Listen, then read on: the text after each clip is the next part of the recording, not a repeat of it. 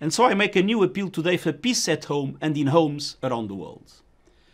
We know lockdowns and quarantines are essential to suppressing COVID-19, but they can trap women with abusive partners. Over the past weeks, as economic and social pressures and fear have grown, we have seen a horrifying global surge in domestic violence. I urge all governments to make the prevention and redress of violence against women a key part of their national response plans for COVID-19.